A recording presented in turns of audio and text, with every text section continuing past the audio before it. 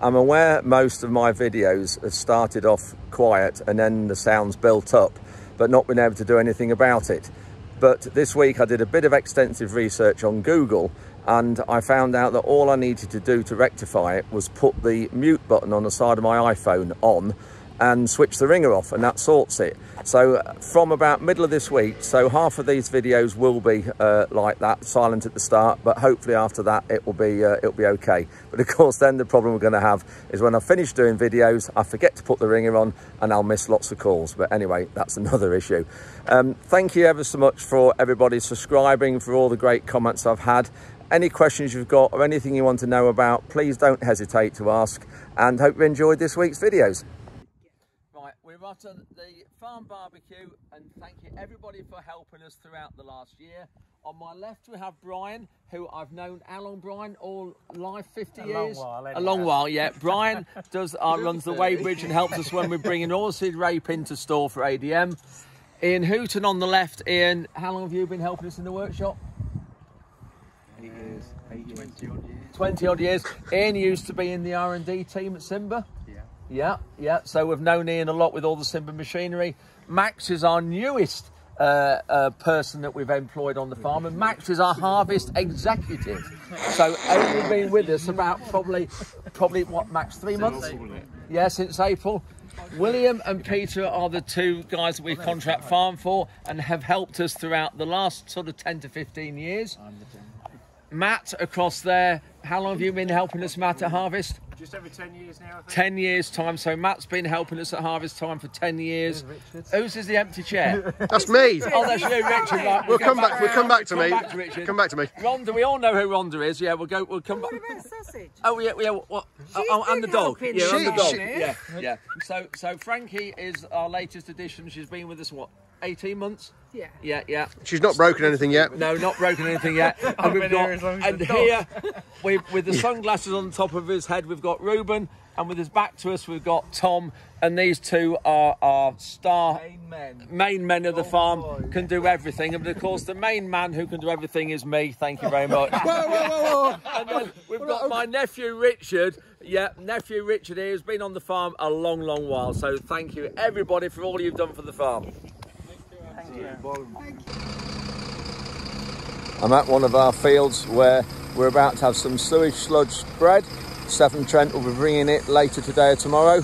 And here we've got some of these panels that we lay down to stop the ground getting compacted and rutted, because we need to tip the heap out there in the field, probably 30 metres into the field. So lay these plastic panels down and the lorry's back on here, and it completely saves trash in the field. And Jason here brings these. He's been with Severn Trent now, with Wrights, for a few years. How many years, Jason? 10 years. Oh, so Jason's been here, coming here 10 years with these panels. But he knows all the fields, gets on well with all the farmers, which obviously is a huge help. And these panels, believe it or not, they're just made of plastic, but they are about £2,000 each. So huge cost, but well worth it. And they've got little locking pins that lock in. There's one. Like that, you just turn that, you'll see in a minute, and that's them all put down. And this lorry, there's 15 on this lorry, and it just depends how far out in the field we want to go as to how many we use. But it's a real good service from Severn Trent.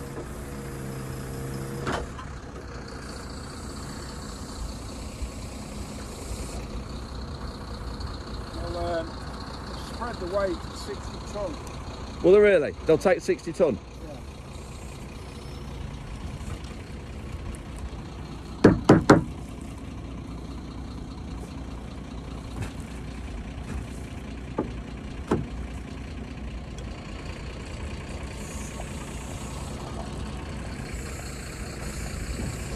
Obviously he's using the controls here.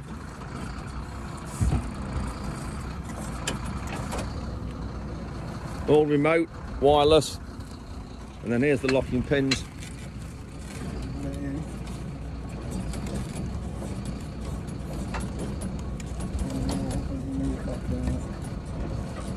There's some muck in the hole.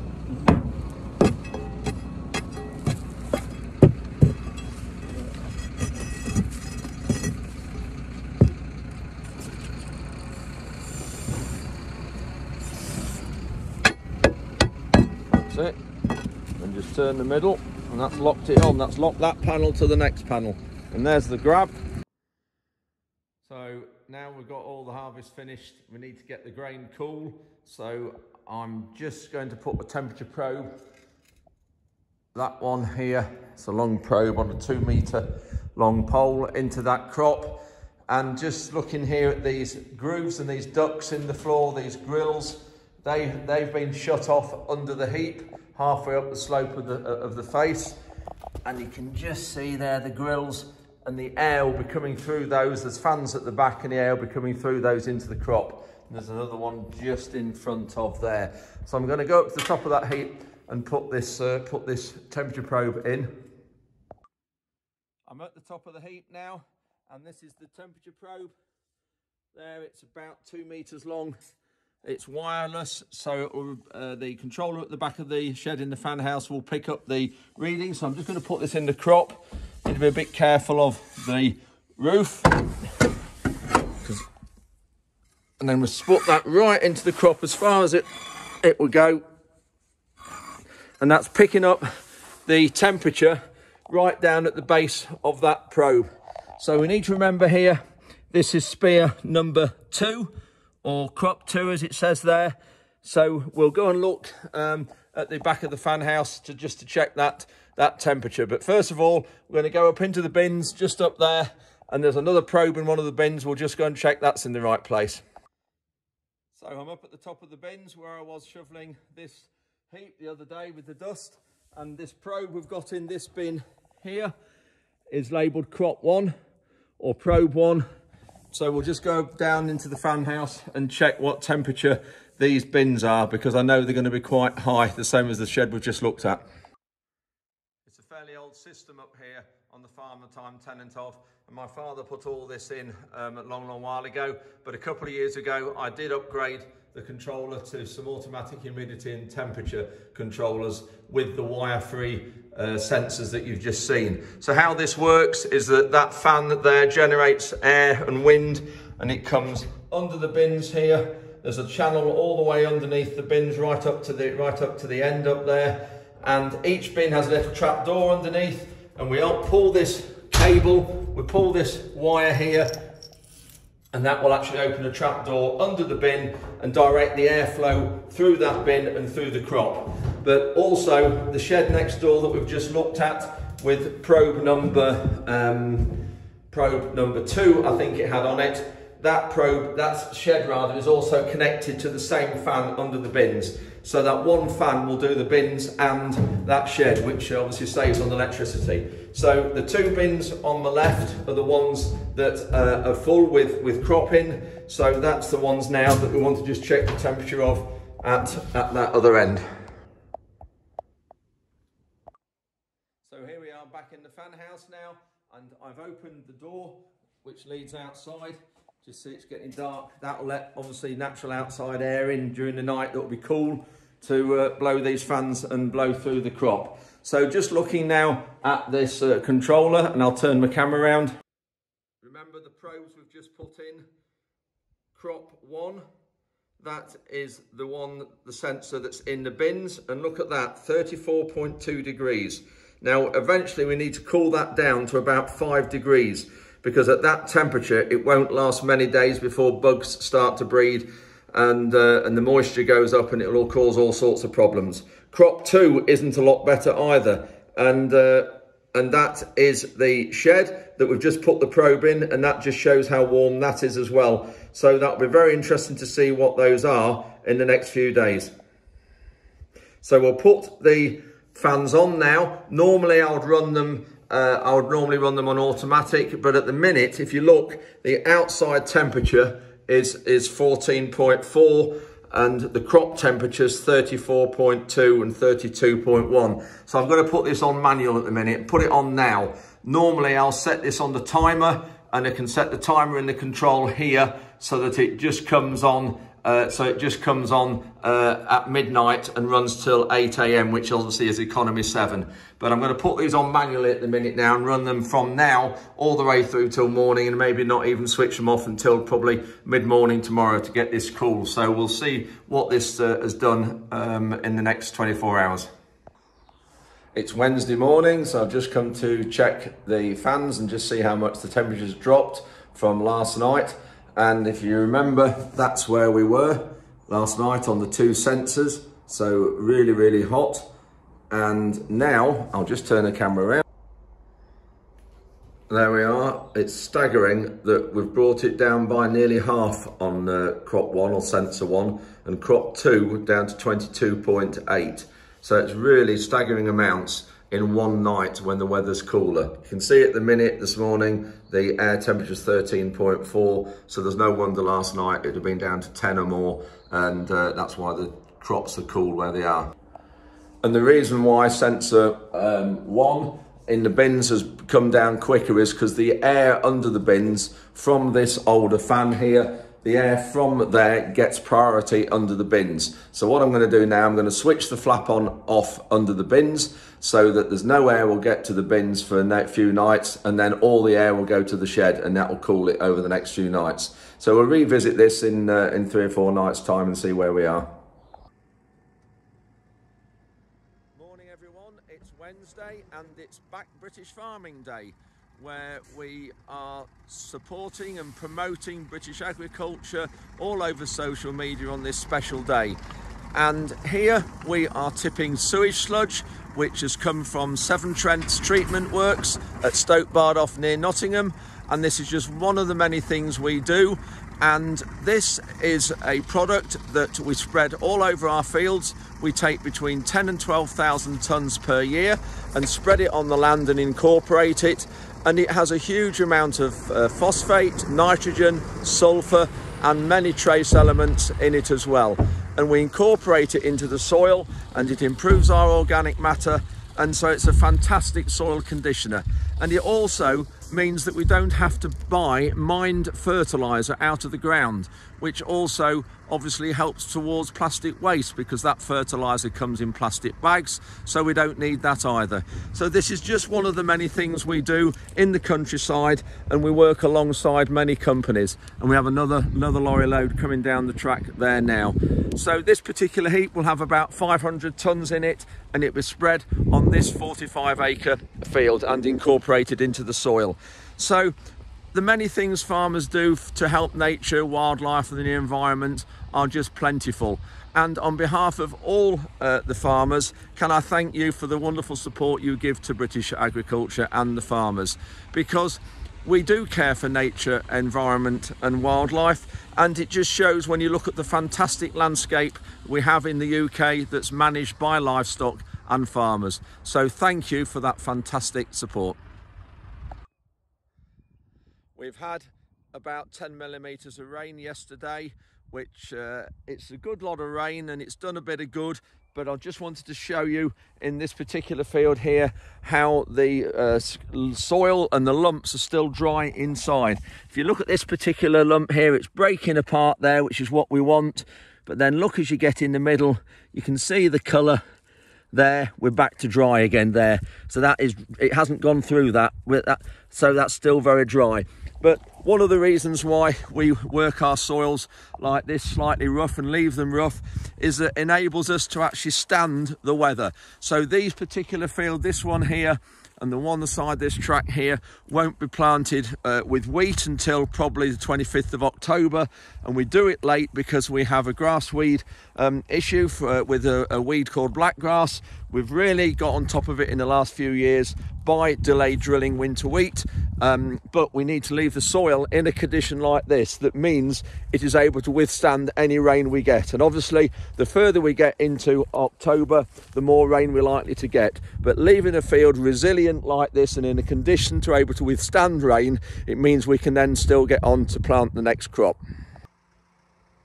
It's Monday afternoon and I'm just delivering some more haylage to one of our equestrian customers near Newark. and I've got 10 bales of haylage here. Each one of these bales weighs in the region of 320 kilograms. And you can see the squeezer attachment we use here. That squeezes the bales together so it doesn't damage them, because we don't want to put any holes in the plastic, because if you put a hole in the plastic, air gets into it and the bales start to go mouldy, and it actually doesn't do the horses any good. It can do them serious damage if they eat mouldy haylage, so you have to be really careful with this. But these bales, there's 10 of them here. We've only just started using this for the first time. This crop was cut and this haylage was made about June the 11th, and you need about 2 months on the crop from cutting and wrapping it before you can use it. These bales here have 8 layers of plastic on, and we put slightly more than most people put 6 on, but we put 8 on, and it just makes them withstand a little bit more handling issues, if you like, so the bales are protected better. So the last 2 bales now left to unload on the trailer.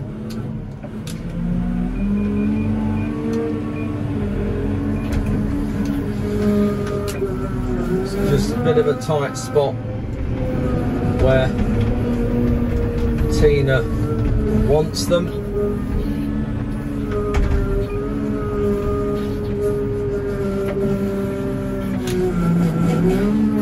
And she likes them reared upright, because then there's not so much wastage and the haylage doesn't go all over the place. So it's just a bit of a job with the lack of room.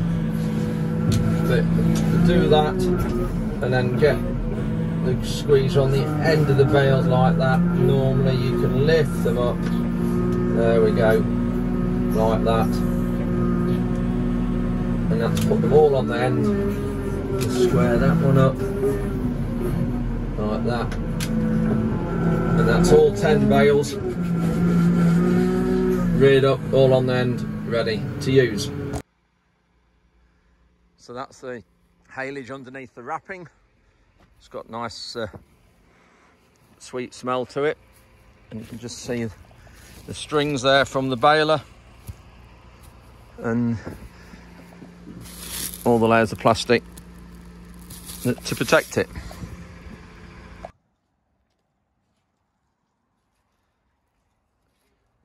Ruben and Tom are putting the dual wheels on this Puma.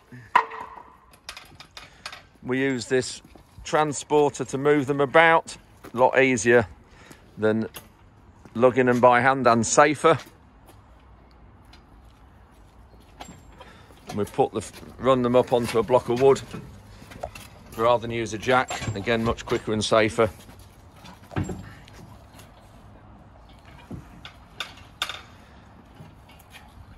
We still use dual wheels rather than wide tyres that some people use.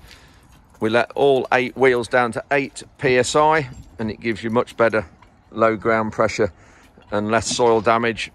The only drawback is we have to have an escort on the road, but luckily we don't do too much road work, so it's not too much of an disadvantage. We put these clamps on, they hold them on.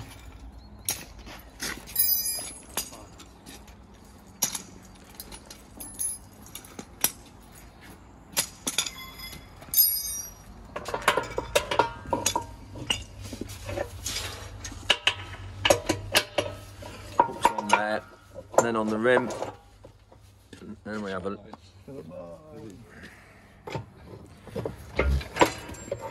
that's it, that's fastened in, and then put 3 more on this wheel, and then so that's 4 on the front and 6 clamps on the back.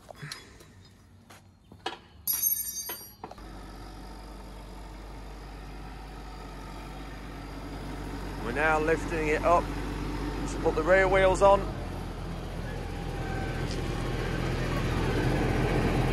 See there how it just lifts it off the ground.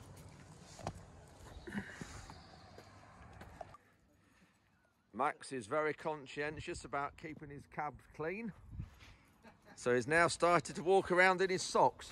Thank goodness we've got concrete.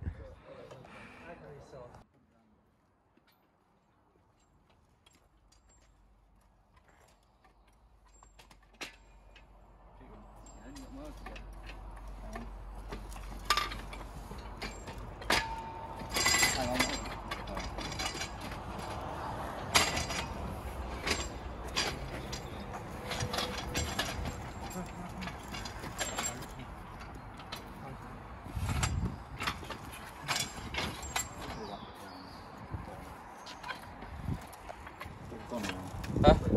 Straight out. There? Good.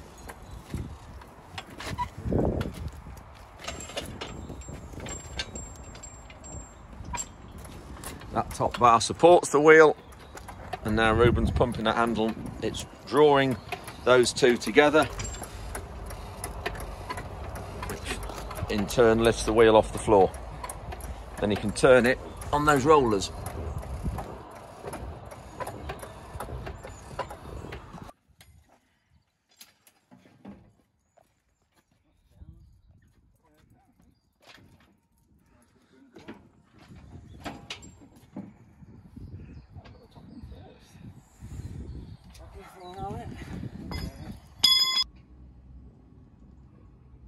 Just going out, cutting round some dyke banks and 2 or 3 other areas, and noticed the bearing has gone.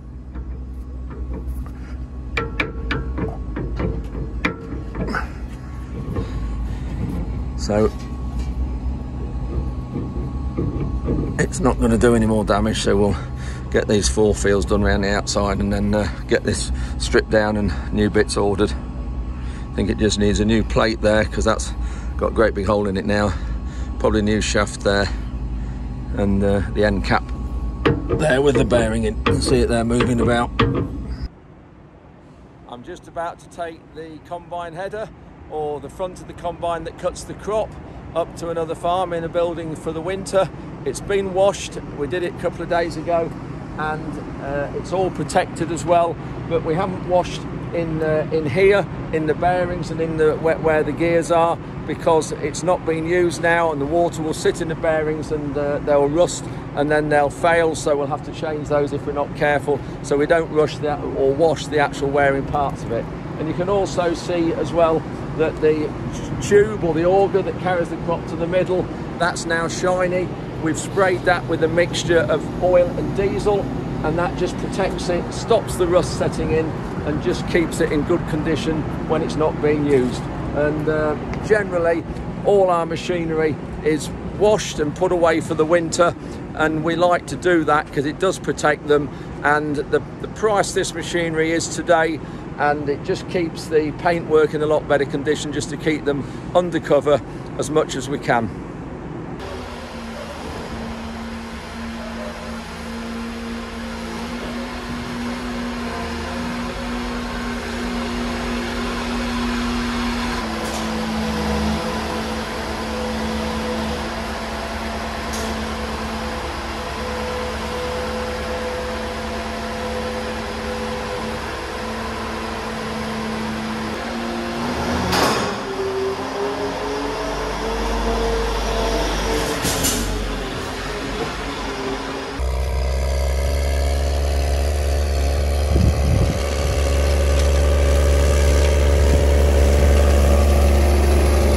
Working the area that we're going to have an Agrii wheat plot in.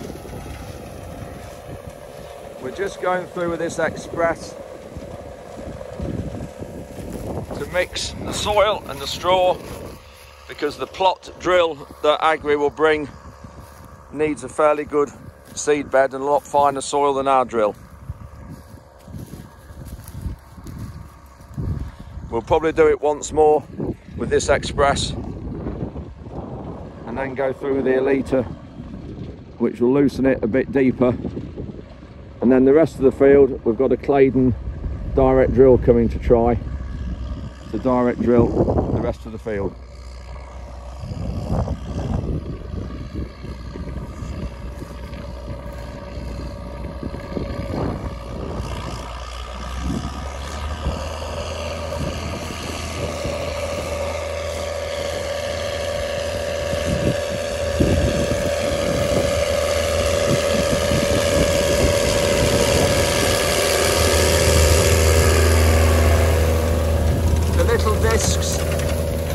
Going round at quite a pace, which obviously mixes the straw and the soil better than bigger discs, and it creates smaller clods as well, smaller lumps of soil.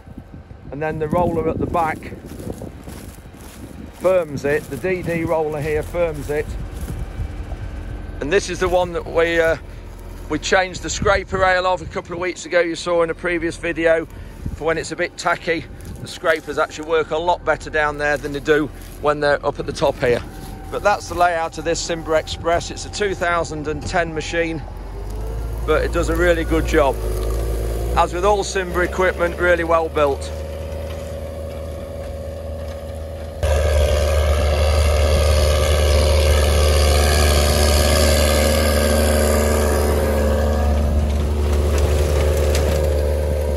This is now the second time, and that's made a big difference. That's really good, that is.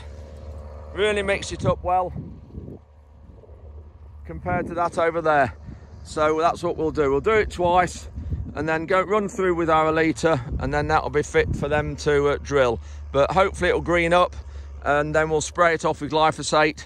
The plot won't be drilled until the middle of October, 25th of October time, because it's in a continuous wheat situation. This field this year will be 6 years in wheat.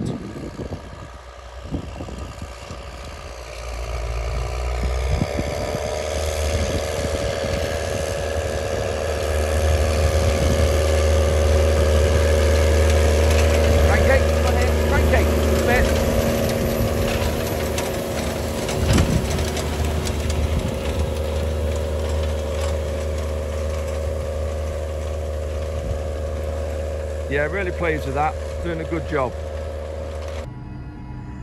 So now got the roller off the mower, and you can see straight away the problem. The bearing has obviously been gone for quite a while.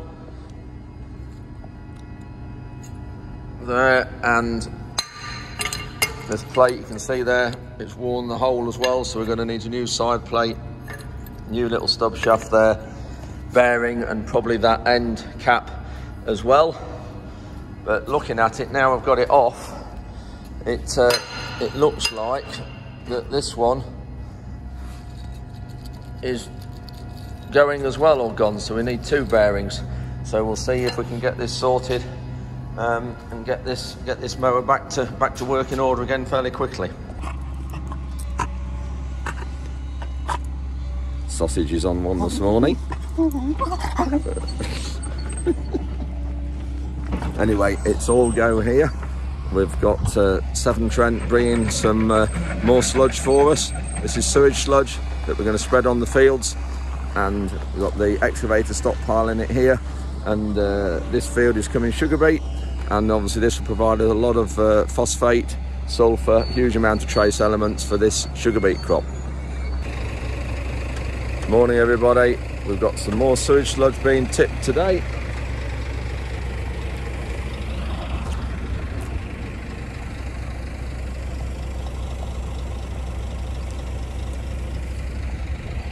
That's lots of lovely organic matter, phosphate, nitrogen, sulphur, whole load of trace elements. Absolutely fantastic for our crops.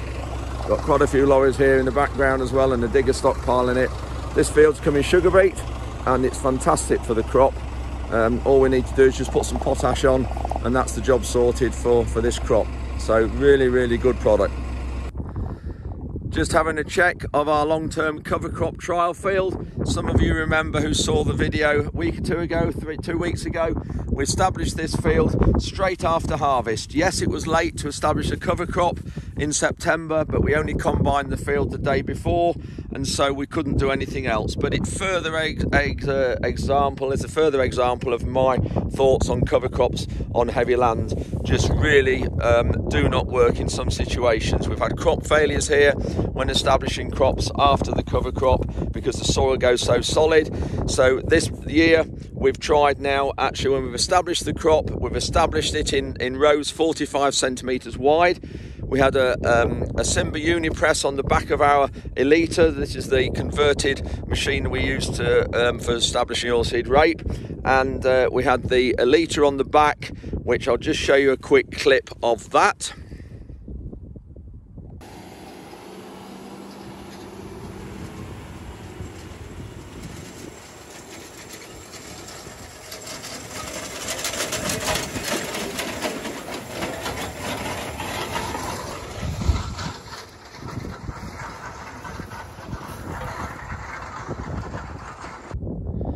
So that was the machine we've used to establish it. But the great thing is we've got this lovely crumbly soil structure now here.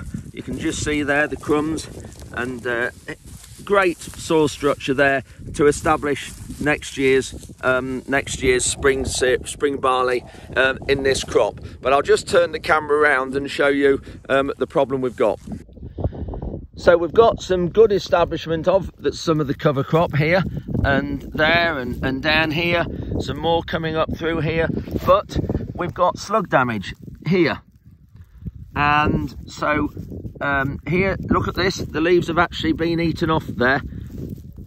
And so I've just been on this morning with some slug pellets to try and control these slugs. And here we are, you can just see we've got a pellet there. Because we're only putting on 2.5 kilos a hectare, you can't see many pellets dotted around. But there is some quite substantial damage, and a bit of flea beetle damage there as well. You've got the hole in the leaf, telltale sign. But when you start looking at some of the damage, that leaf's been eaten away, the edge, slugs. So this further really just emphasises my point on how difficult cover crops are on heavy soils. And if I can find some more, yeah, cover crop, that's coming quite nicely there. We've got a mix here of, so this is what we use now for putting slug pellets on. Here's the applicator spinner, pellets are in there, spinning disc on the bottom there, on the back of our Polaris ATV, and we've got a little sprayer on the back. We have a 6-metre boom on for doing various little jobs. But again, this really emphasises my issues with this, that we've got the cost of establishing the crop, that's machinery cost, with fuel, labour, depreciation and all that, seed. We've also now got a slug pellet cost as well. All those 3 costs we would not have had if we didn't put a cover crop in the field. And all these costs have to come off the cereal, the following spring barley cost that we're actually going to have when we have spring barley next year. So the cost of this field, nearly every year we've been doing this trial, we compare it to the field just over the hedge there, and the returns from this year, this field, are far lower because the yield is lower, but also the costs are higher because of the extra things we have to do. And this is really reinforces my view on why cover crops on heavy land do not stack up.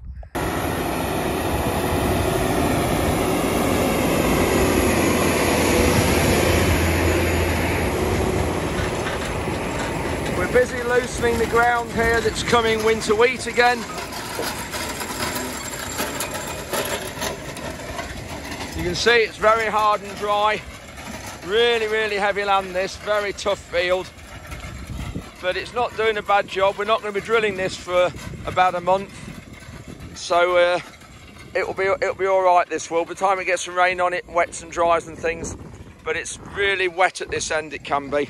So it's not doing too bad a job. This cultipress on the back, we've only had it about 3 or 4 months. And with every machine, we just like to get all the hydraulic pipes labelled up and colour coded with cable ties so they all operate the same way. So obviously you've got 2 blues, 2 yellows and 2 reds, the wings, the levelling boards, and also the ram. And so 2 there and 2 there, and the same 2 yellow, and it all corresponds. So every tractor we get in, the lever in the cab works the same way, or the switch works in the same way. We know what works, which lever works which. And that stone, by the way, you can see there, that's what was found at harvest. This tractor's on the grain trailer and it was found at harvest, so we always try and remove all the stones off the fields if we can.